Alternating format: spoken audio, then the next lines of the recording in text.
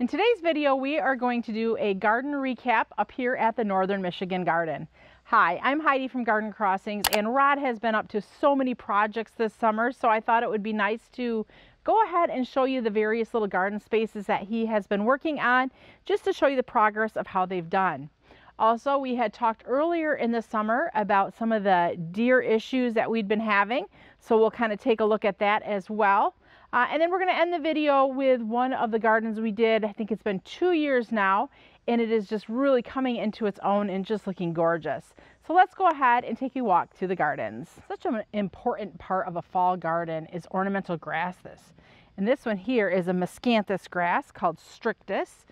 We carry one that's called Little Zebra, which is the smaller version of this particular plant. But I just love the coppery red plumes on this gorgeous ornamental grass. In addition to those beautiful plumes, it's got great foliage as well. So it's green, and you can see like these little splotches throughout. So even when it's not blooming, it's got really great texture here on the foliage. We also have another miscanthus grass. This would be similar to possibly Huron Sunrise, and I'm not sure what this exact variety is, but it's got beautiful texture, beautiful form, but it's a super late bloomer. So here in Michigan, we really will never see the plumes on this grass, but it does look really nice in this garden. So we are a zone 5B where we're at, just to kind of give you an idea of the various plants that we can plant here in our 5B garden. We'll head on across the walkway here, the drive, and show you just a few more of the grasses and how they just really, they look like little fireworks up against the woods back there. Just such a pretty looking grass. You can see the sun patience, they're still holding on and holding on gorgeous. So these did have a little bit of deer damage earlier in the season, but they have come back after we used our Bob-X on it and have not had any more issues with deer since we did put that Bob-X on some of the plants that were being browsed. Rod's enjoying a few moments here, sitting on the porch, relaxing. It's actually 80 degrees here at the beginning of October, which is so unlike weather in Michigan. So while he's relaxing, we'll go check out the fruits of his labor. So I'm walking on the new deck that he created here on the side of the cottage. And as we look down from the upper level, you can see the various tiers of the gardens that he had built. So before these tiers were built, it was a hill, and we'll kind of pan over, that just kind of, it's really almost like a cliff that just goes right down and over. It's very steep, not even walkable because of the steepness of it, unless of course you're a deer, I suppose. They make their way up and down. So what we did is we created some definitive flower beds in here and planted them, and basically it's just to hold the soil and to create layers as we head down to the lake. Oh, we have a little bug just kind of enjoying the video here, stealing the show. So the first little layer here is just what it is, a very little layer. And there is the Mahogany Monster corbels along with some Hacklina grass, and just kind of a nice little splash of foliage color really is all that that first little strip is doing. As we take a look down and over, that's about a 4-foot drop there.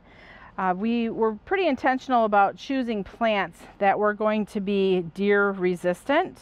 You notice I didn't say deer proof, deer resistant, because I actually know plant is actually deer resistant if the plants are hungry enough. In this level here, there's a lot of foliage color going on with the heuchera and pulmonaria and brunnera. There's some bleeding heart in there, along with some really gorgeous Polemonium, our Jacob's Ladder. So really a lot of foliage texture and color, although most of these plants all do put on some flowers at some point. So a lot of spring color there with the brunnera and the pulmonaria. The Jacob's Ladder, that will give us late spring, early summer color. And then there are a few astilbes which will give us more summer color. So I'm really excited to see what this garden does next year, because this year really we haven't got to see the full cycle of color, but the plants are doing very well from when they were planted. I think it was around mid-July, beginning of July or so. So the plants are doing beautiful.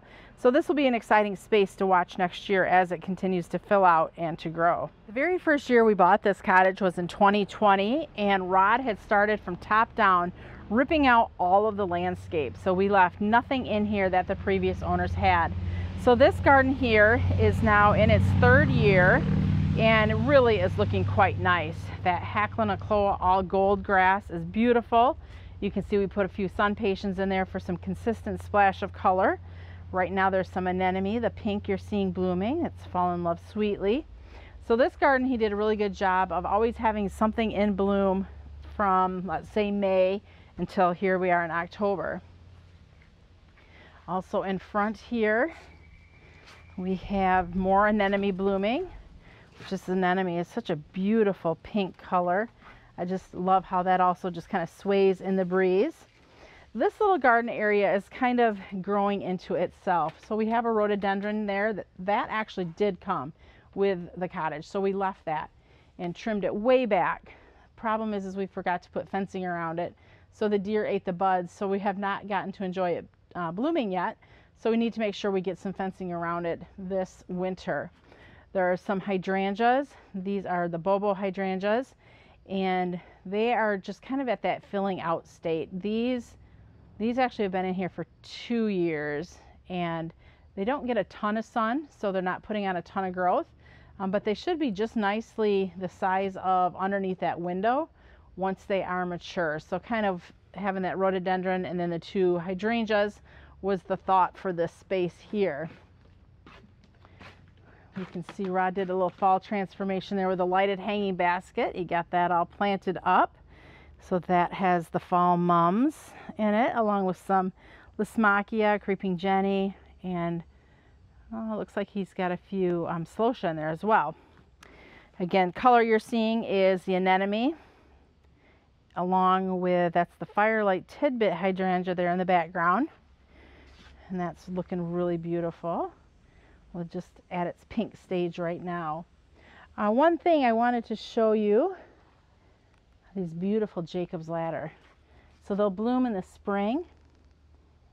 And look at the foliage. Absolutely gorgeous. I'm going to put the name on the screen of what that one is, because right now I'm having a block. I think it's something canary or something feather. So we'll put the name of it on because it's such a beautiful, beautiful Jacob's Ladder. You can see here a few more sun patiens there in bloom. Lemon Coral Sedum, always looking so nice. Someone had asked me before if that's an annual or a perennial. Lemon Coral Sedum is actually an annual, but you may get little pieces of it that will come back year after year. So it's not a promise, but depending on where you're at, what your zone is, you may get some of it to come back. And here's an example of just a little piece that's trying to become a new plant. Coneflowers are pretty much done. Definitely going to leave all those spent blooms on for now because the birds really enjoy the seeds of coneflowers.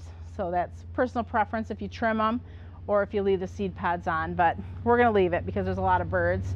And we like to do a lot with birding up here, putting up bird feeders and such.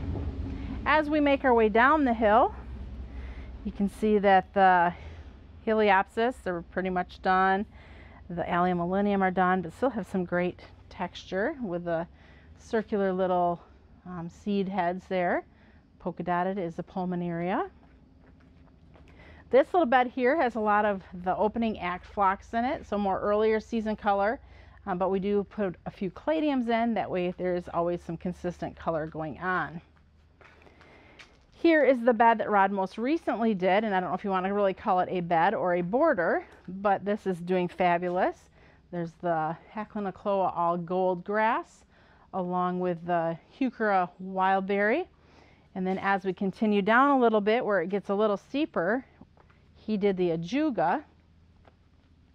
This is part of the Feathered Friends series of ajuga, and ideally that's going to fill in that space once the garden is mature, or once the plants are mature.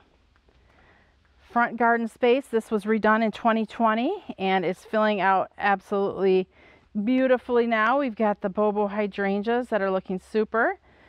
The sun patiens, they're holding on. We haven't gotten cold yet, so that's why they're continuing to do so well. as well as the coneflowers are also just hanging in there and really putting on a gorgeous show. This little garden box or bed is full of bubblegum petunias, doing beautifully. These were jazzberry at one point, but then they built the deck and kind of ruined the petunias. So Rod just shoved, I believe he said 70 pots in this little space. No, he only needed about 7. But because we had them and we were going to throw them away, he just jammed them in because he wanted instant color and gratification. And he definitely got it. Making our way across the front deck here into the other garden bed areas. This gives you an idea of just how steep those different retaining walls are. A lot of green right now this time of year because it is fall and things are starting to kind of fall asleep a little bit. But everything is growing well and filling in really nice. The sun pations are still holding on with a little bit of color on this side, although they're not getting enough sun, so that's why we're seeing a little bit of a splotchy color pattern going on. And then in this little triangular bed, more sun pations, astilbe, there's some Bergina or Bergina in there, some Heliopsis. So those two all filling out really nice. So I'm excited to see how they do going into next year, these new beds. For those of you who watched, I think it was 2 years ago, we did a wall or just a hillside of ajuga, and that ajuga is doing good, holding the bank, filling in nicely. That too is eaten by deer, but bounced back perfectly once we kind of got the deer out of the way. All right, top down, we'll take a look here. You can see also there's some beautiful cordial cherry begonias.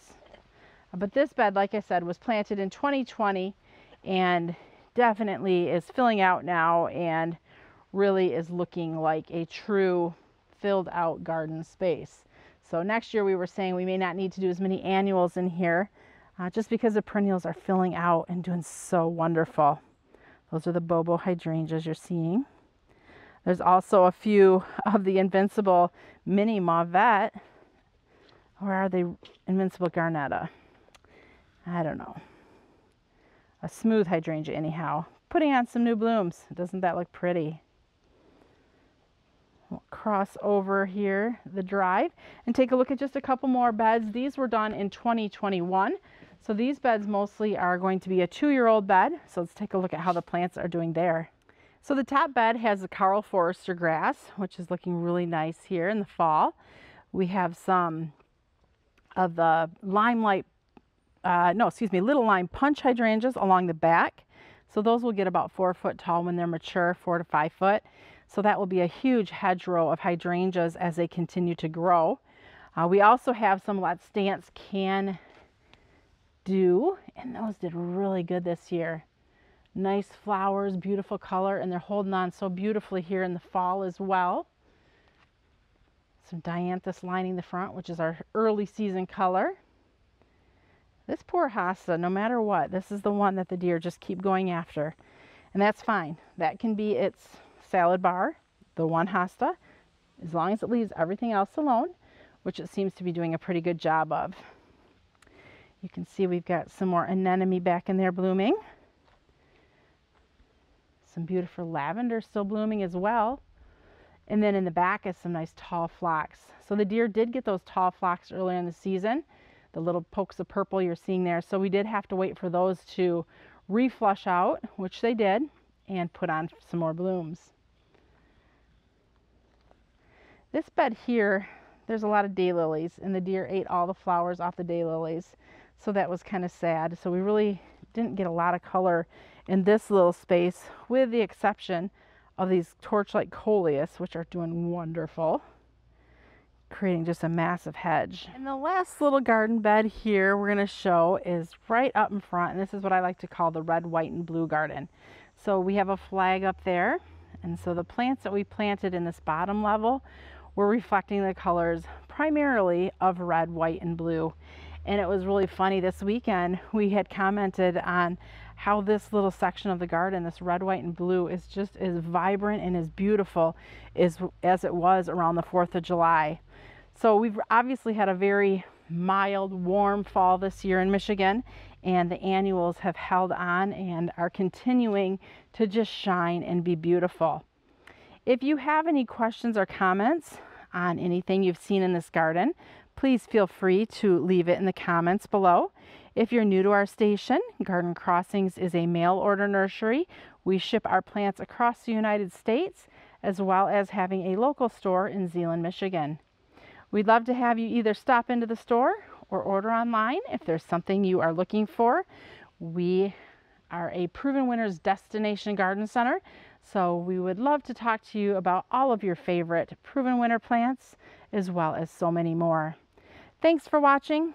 I'm Heidi from Garden Crossings.